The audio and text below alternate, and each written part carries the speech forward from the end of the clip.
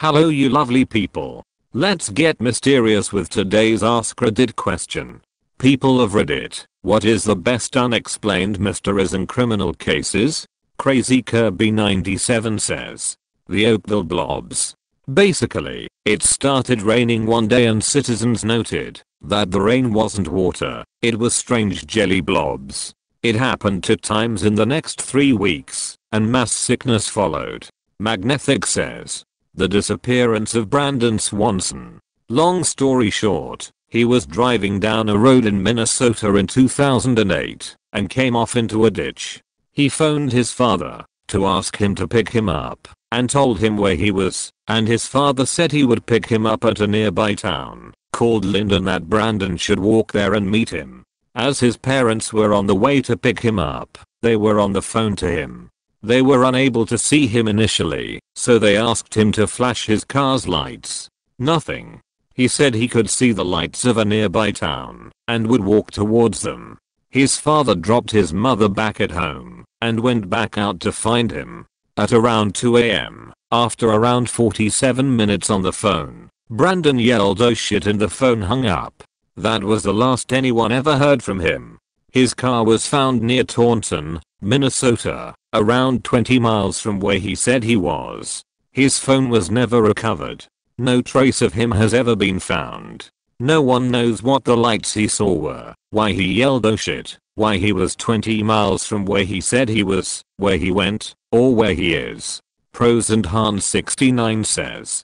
Devil's Kettle. It's a waterfall in northern Minnesota where one half of the waterfall falls into a hole in the rocks and is never seen again. Local geologists have thrown stuff down there and nothing is ever seen again. When you consider 2 types of rocks in the area, it's even more confusing.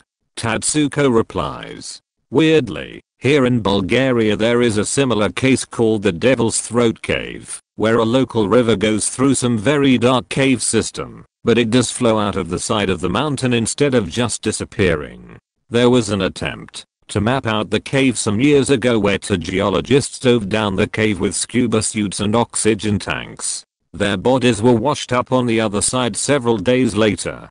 Pentaclops 34 says. A secret organization that gives out a puzzle each year where winners get a place in the org. Bad Dream Incorporated replies. One theory I've heard is that it's a recruiting tool for the CIA or some other black ops agency. PM me for small talk says. A guy I knew was found dead in his apartment. The police said he was attacked and had been murdered. A few weeks later they say it was an error and it was suicide. He was dating this girl who was a daughter of the sheriff the next county over. They argued a lot and she would tell him things like, if you died no one would know who killed you, and other creepy stuff to scare him. She was a psychopath and apparently would hit her previous ex-boyfriends and possibly even him. He never would tell us though. He was not suicidal and he died just a few days after breaking up with her after a big argument.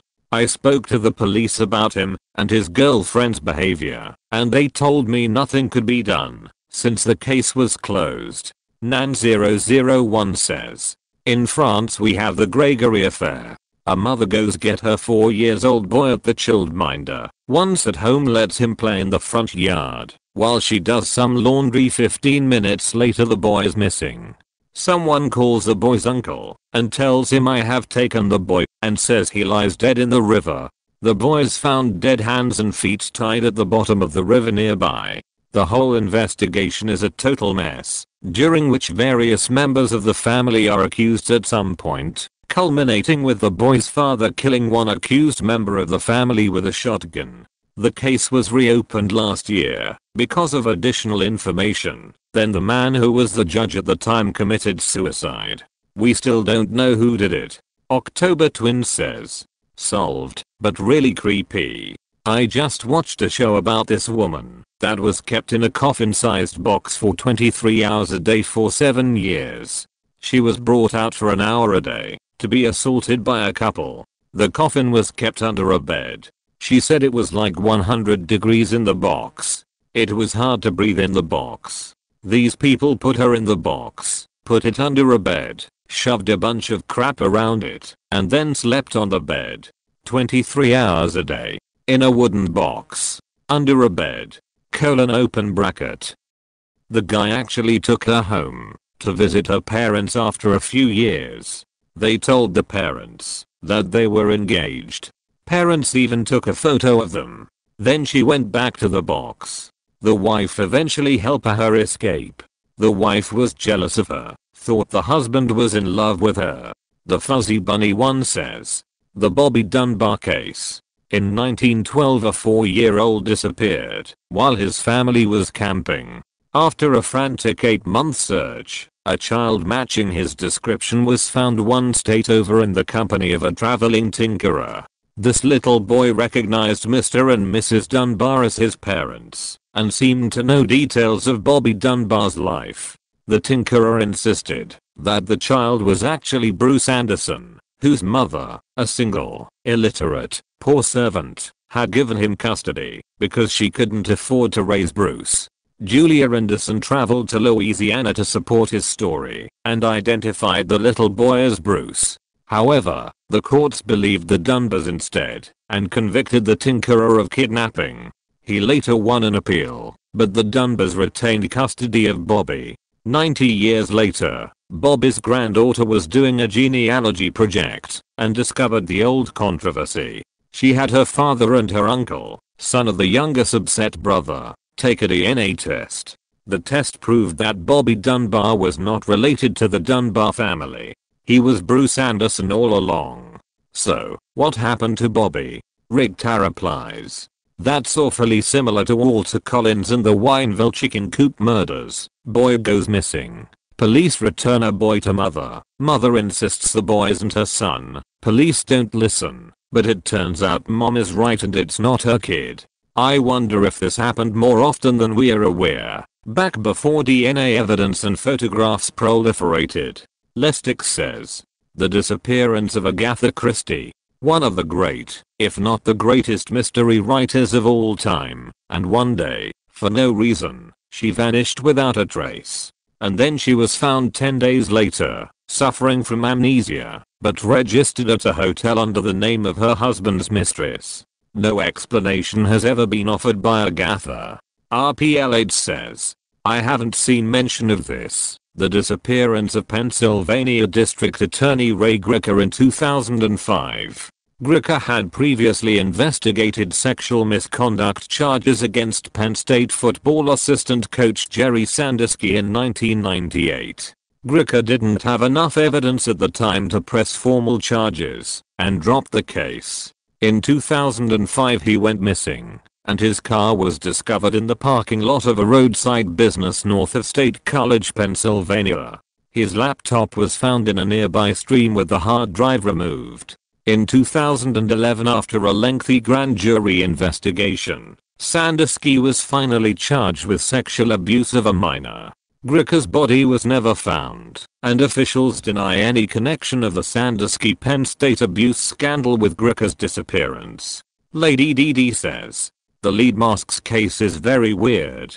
On the afternoon of August 20th, 1966, a young man was flying a kite on the Morro do Vintame Hill, in Niterói, Rio de Janeiro, Brazil, when he came upon the bodies of 2 deceased males and reported them to the authorities. The Morro do Vintame had difficult terrain, and the police were unable to reach the bodies until the next day.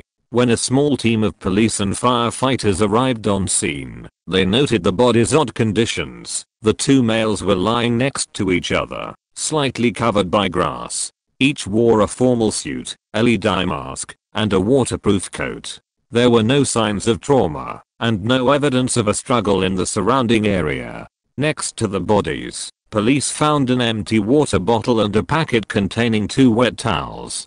A small notebook was also identified, in which were written the cryptic instructions. During their last day alive, the 2 men bought a bottle of water from the bar and kept the receipt so they could return it later. So they expected to survive whatever they were about to do. Most plausible theory I've heard is that the men were hippie spiritualists who believed they could communicate to aliens or spirits using psychedelics, and they must have died of a drug overdose. But what psychedelics cause drug overdoses with no signs of a struggle? And what's with the masks and raincoats? Just weirdness. A junkie says. The Valentich disappearance. In the 1970s, a man flying a light plane flying over water from Melbourne, Australia to Tasmania claimed to air traffic that he was being followed. About 20 minutes into the conversation, he claims it wasn't an aircraft, that the only sound is a metallic sound. Him and the aircraft is still missing, and if you type UFO with Valentich appearances, a pic of a UFO taken around the same time in a Melbourne beach. Garlic Aftershave replies. He was a known UFO enthusiast, and his radio traffic as he reported the sighting was very similar to a scene in a certain Spielberg movie which had come out recently. Very likely he lost his orientation and flew into the sea as he was making his hoax report. Sheer Cold 24 says. The Elian Moor Lighthouse Mystery. On December 26, 1900, a supply ship arrived at the Elian Moor Lighthouse to find that no one was at the dock waiting for them. The island's only inhabitants were the lighthouse keepers James Duckett, Thomas Marshall, and William MacArthur. Captain James Harvey was in charge of the supply ship and had brought along Joseph Moore, a replacement lighthouse keeper. After attempts at getting the lighthouse keepers using the ship's horn and a flare, Joseph decided to go up to the lighthouse to check things out. When he reached the lighthouse, he immediately knew something was wrong, because the door was unlocked and 2 of the 3 coats were missing in the entrance hall. As he reached the kitchen, he noticed a half-eaten meal and an overturned chair, as if someone had left in a hurry. After searching the lighthouse top to bottom, Joseph hadn't found signs of the lighthouse keepers. A further investigation was made and found mysterious entries in the lighthouse log. December 12, Thomas Marshall noted of severe winds the likes of which I have never seen before in 20 years. He also noted that James Duckett, the principal keeper, had been very quiet and that William MacArthur had been crying. The strange thing is that on the mainland, MacArthur had been known as a tough guy and was a seasoned mariner. December 13th noted that the storm was still raging on and that the 3 men had been praying. It's strange because all 3 of the men were seasoned mariners and situated about 150 feet, 45.72 meters, above sea level. They should have known they'd be safe, so why would they be praying for the storm to pass over? The final log entry on December 15th read, storm ended, sea calm, God is over all. Stranger is that there were no reported storms in the area on the 12th, 13th, and 14th of December. In fact, the weather in that area had been reported as calm. The most accepted theory is that the men were swept into the sea and drowned. However, questions arose about why the bodies had never washed up on shore, as well as some others.